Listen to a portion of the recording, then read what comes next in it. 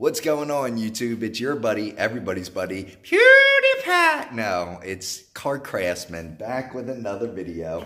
And today, I'm actually going to be doing a project that I always wanted to do. And I've been looking at a lot of Iwata art design or Roan art design. Look, you got to know these guys. They are unbelievable. They've had some breakthroughs in customizing and painting that are just unreal.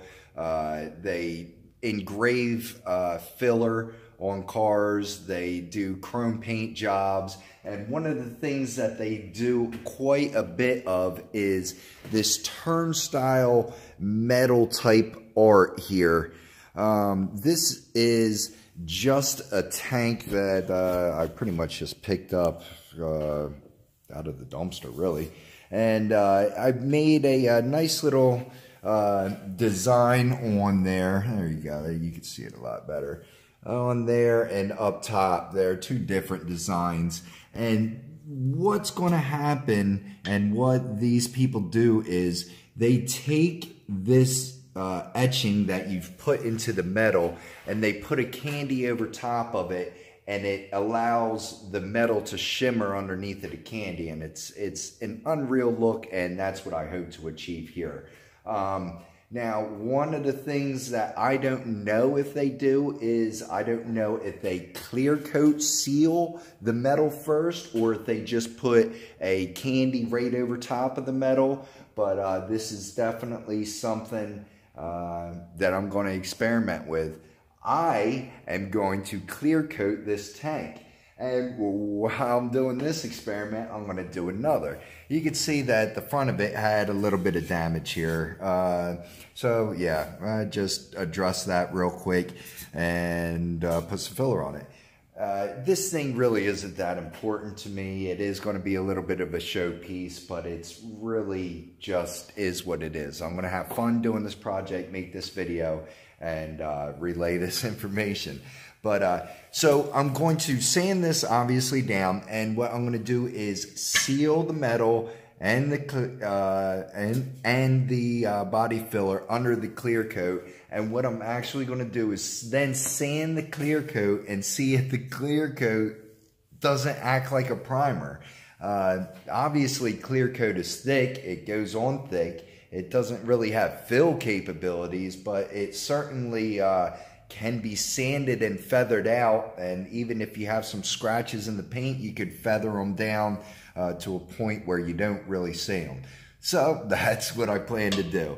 I'm going to hit this thing with probably 220 here, get the body filler level, and then I'm going to coat this whole thing in clear coat, sand this back down again real smooth, sand everything down real smooth, and then put a candy on top of that. We're going to see how this shimmer turns out. Guys, I'm always doing work like this. I'm always trying to be crafty in the craft cave. So if you want to see more content like this, please subscribe, like this video if you learn anything or if you think it's a cool concept, because I need that stuff.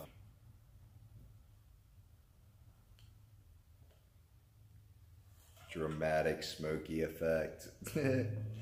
Yeah, so okay, it's looking better after the second coat there. It's not perfect, don't care. So what I mean by using the clear coat as the primer, now obviously there's ridges in all of this, and that's what gives it its shimmer. The light hits it in different directions and it just shines all kinds of crazy. So I plan on clear coating this and actually painting part of it and exposing some of the shimmering metal. Yeah, so you get what I'm saying. Like I said, that pattern is just a little bit different, and we're going to see what it looks like under some candy and with some paint.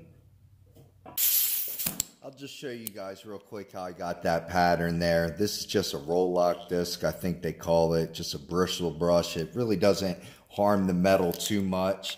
I think they use it for taking off gaskets more than anything. But for the side here, I just went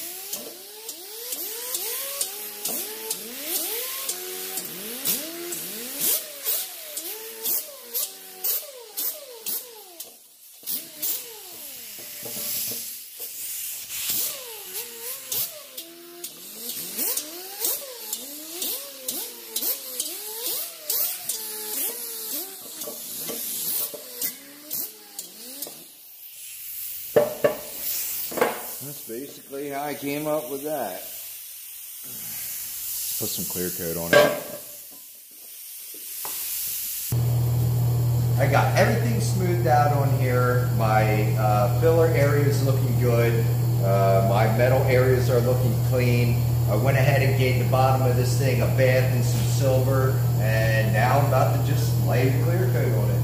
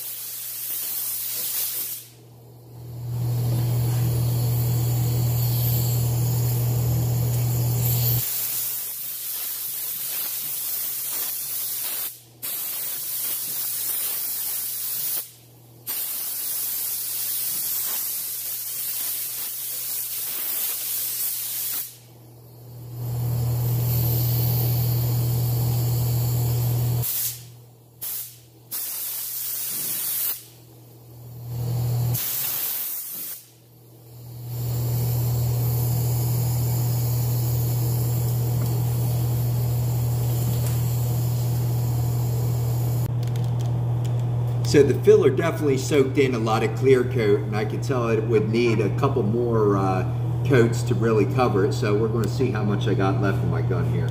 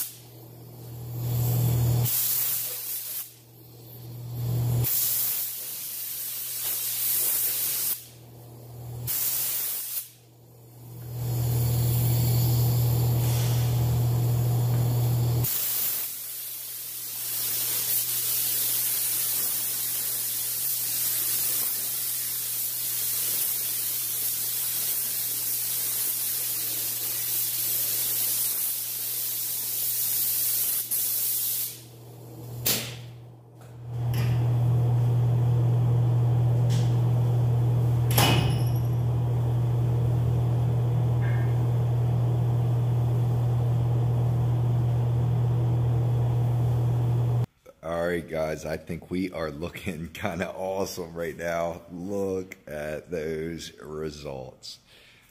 Just clearing over the metal, and there's a nice slick surface. I mean, there's plenty of texture in that. I know you can't pick that up on the camera, but it's soaked into that metal, and it left a very nice surface. I'm going to actually sand this with 600, and I'm going to do some taping on it. But it turned out really good. And as for our filler spot, it looks good too.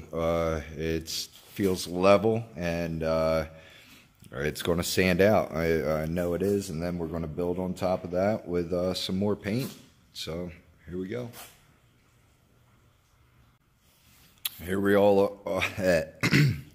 are looking all matte. We've sanded it with 600. I keep saying we. I'm bringing you along. I think you're here with me, I guess. So we sanded it with 600, and man, that's feeling pretty smooth. So what I'm going to do now is, it really felt like it worked. It looked like it soaked in the first couple coats, but then there's either 3 or 4 coats on here. I can't remember, but I can guarantee I sanded off 2, and there's just a thin layer of clear on there now. But yeah, I'm going to do a little bit of striping and then add a little bit of color, and then yeah, keep going.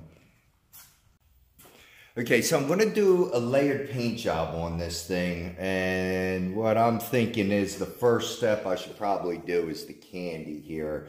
That's the only thing I could figure out, because I do want to put some silvers on top of it, and I think I'd have to do way too much taping and backtracking in order to really make this happen. This is the candy, quote unquote, that I'm working with. Mid coat, clean maroon there.